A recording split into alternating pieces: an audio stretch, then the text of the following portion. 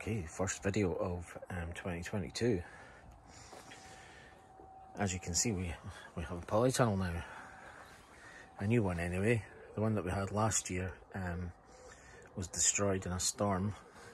So I thought I'll invest money and get a decent one. So this one was about 600 quid or something. This is from First Tunnels down in England. It's 10 foot by 10 foot.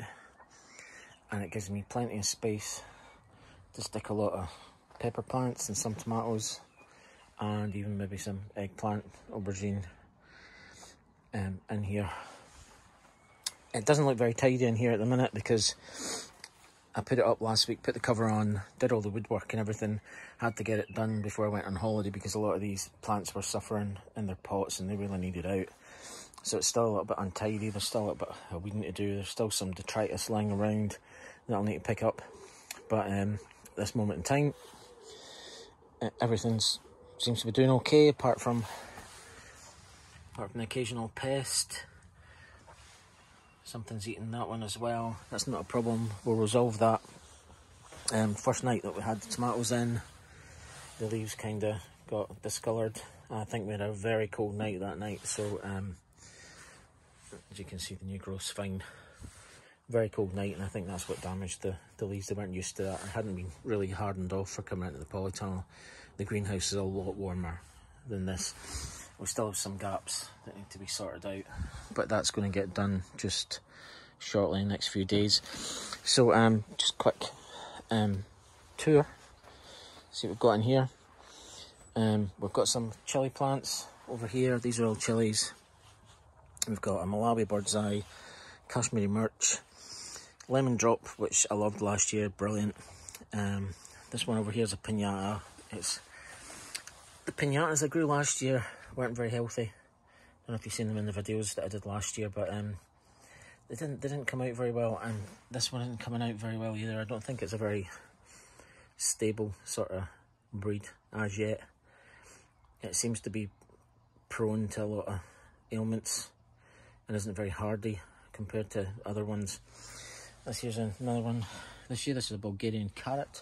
This seed was given to me by the brother-in-law, and I don't think he got one out of the seed packet, so just me. So this one's got flowers coming on the top, which is good. That's just happened since it was planted in here, so I'm happy with that.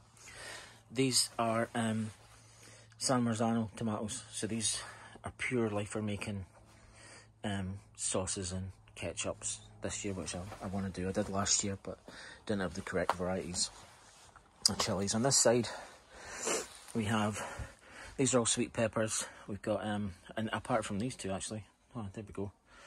I didn't notice that.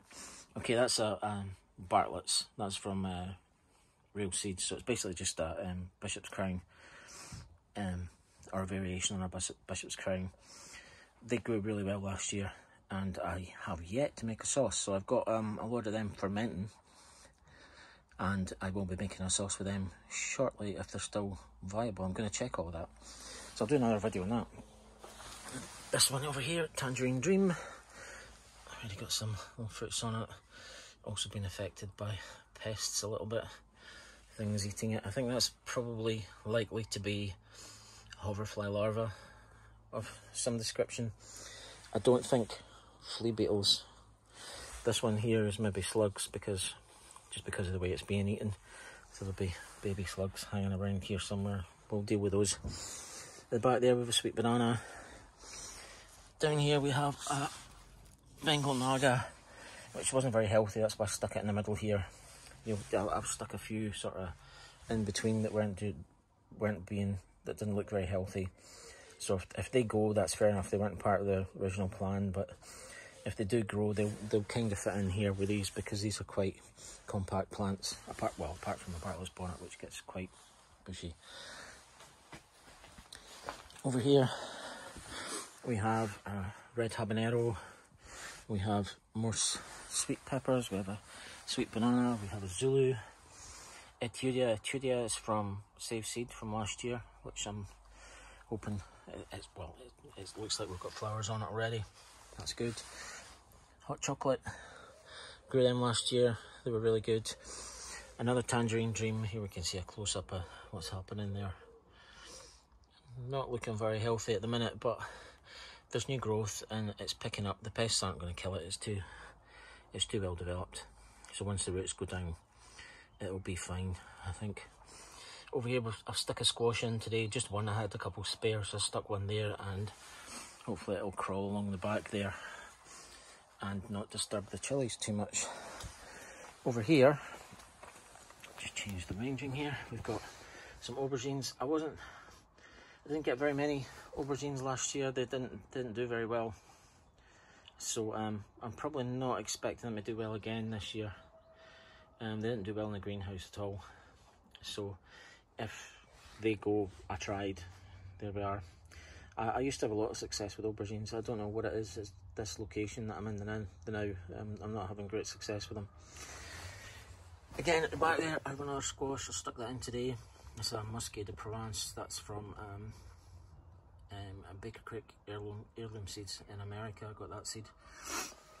I've got lots of different varieties. I've got squash beds outside, which we'll get to in another video.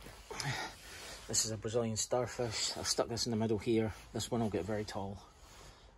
The one that I had last year was 6 foot plus, so this hopefully will do the same this year. The fruit of it is just amazing. Fruit not pods, and very sweet, very tasty. You can actually just eat them straight off the plant when they're ripe. They're not as hot as jalapenos, but they leave a really nice taste in your mouth. They're really good. This is a new variety I'm growing this year. This is called a Zimbabwe Black, and I think it's a variation on a peri peri. So it's small black fruits apparently, so I'm looking forward to that one. So that's the polytunnel. The only other thing I point out is that I grew some marigold from seeds in a seed tray, and I've stuck in some of those in here just to offset that. In the coming days, I'll be sort of remulching the bits that need remulched in here and sort of reformulating the path. This is all wood chip, so it's all going to get wood chip round about outside the polytunnel. It's going to be built up outside where the gaps are at the bottom, and then we'll put all of the dressing on, the padlocks, etc. So, greenhouses now. So this is a big greenhouse. This is where I do all of my propagation and potting on. As you can see here, this is quite a busy bench, but at the moment, but I need hopefully I'll get it out here in the next couple of days so that I can get the pots, all these, more organised in here. So what we've got here is just a selection of, like, this is brassicas that are going out shortly. These are leeks, spare tomato, seed tray here where I just sowed cabbages for the autumn and beetroot. We've got our herbs that have just been potted on, some leeks that have just been potted on, and these chili plants which have been potted on into intermediate kind of pots at the moment, just basically because these ones were turning a little bit yellow and they weren't quite big enough to put into big pots. I didn't really have enough compost either to finish that job at the time. So I'll just leave these ones in these pots just now and let them get a little bit bigger and more established in there before I pot them on into the final 11 litre pots, a la all of these. So I can't remember the variety of chilies I've got this year, how many I've got. It's quite a few. I think it's about 40 something varieties spread out. I think I had over 100 plants. Not all chilies obviously, some of them sweet peppers, but just the standouts here, ones I've never grown before. This one here is called Havana Gold, which is now flowering, which is lovely. We've got a Thai hot in the back. I don't think they get very big, so these will all get shuffled around. They're obviously not in their final positions just yet. We've got our super hots, which here's an Armageddon. We've got a Carolina Reaper here, and a Puma, which isn't a super hot, but it's probably in the same range as a habanero. Maybe not as bad as a habanero. Some of the super hots stayed a little bit too long in their smaller pots, so they're quite yellow. but I fully expect them to recover. All the new growth is a deep green, so they should be fine. You see we've got some pest issues here. I'm just going to take these leaves off, these sort of yellowing leaves at the bottom, because they don't do anything for the plant. The plant will just spend waste energy basically trying to fix these leaves, which we can't really spare. I'd rather it went into growing new leaves and growing the plant and the fruit. All the energy went into that. Also, we have one that I grew last year is a coffee bean, tiny little chilies, about the size of peppercorns, and that's exactly how I use them. I dry them and I put them into pepper grinders and just grind them straight into food. It's brilliant. I've put some in sauces, but you know, they're that small that you don't really notice that they're there, so they're just really a condiment more than a sauce. Over here, got our first chilies of the year. This is a Calugaritza. This came from Baker Creek Heirloom Seeds in America, rareseeds.com. Absolutely amazing looking fruits, and this one just appeared last week. They're very quick growing. So this is the earliest one. This is the one that came first. I noticed a lot of people seem to be growing Kashmiri Murches this year. This is one here, Kashmiri Murch, and yep, it's got a lot of flowers coming on it already. Interesting, it's one of these sort of double, triple stemmed things. Don't know if you can see that there, if I can make that out. They just seem to be fused.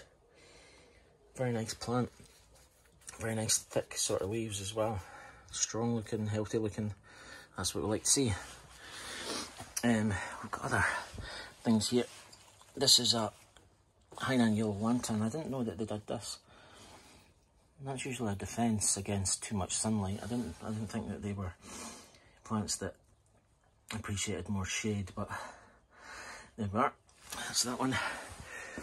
So there's two different kinds of compost that are in action here. We've got this sort of compost here. As you can see, I've had to top water it a little bit, so it's growing a little bit algaed, which is fine. It's not going to do any harm. But we also have this compost here, which is a lot more woody. They're both very cheap varieties. Because you don't need anything expensive chilies, as long as they've got oxygen and sunlight. They don't really care much about anything else. But this is a symptom of it. So this gets, the water goes straight through it into the tray at the bottom, which is nice. We like that. So I think we'll use that. This won't get algae on it, in the same way this one will, which is handy. These are all the ones that are sitting waiting to get potted on. We have another Puma here and a couple other super hots, and we have a Vitale, some other things. Forgive the sniffling, it's been a sort of a hay fevery type morning, and my sinus is bunged up as per usual. We've got red habanero here, and this one just got potted on. As you can see, the leaves weren't looking great. I left them in too long. I left them in the smaller pots, the half-litre pots, for too long, and they struggled. You know, they ran out of nutrients really quickly. This is a new variety I'm growing this year. This is a Zimbabwe Black. I believe it's related to a peri peri. So it'll be interesting to see how that turns out. It's a really nice looking plant. Hopefully they bush out a little bit. Got our orange habaneros. And over here we have another one I'm growing for the first time, which is an ahi red, which I believe is similar to a lemon drop, but obviously not yellow, it being an ahi red. So that's a brief sort of tour. We've got about 30 plants in here, but they're not going to be 30 plants in here. There's only going to be 26. The rest of them, we have another greenhouse over the way, so plants will be getting moved over there once they're all potted on. We'll do that in another video. It isn't quite ready to be displayed to the world yet, because we're still missing glass from it. It's tidied up, but we need some glass, and then we get these ones across, and that should be that. So now we'll go across to the small greenhouse and check out what's going on in there.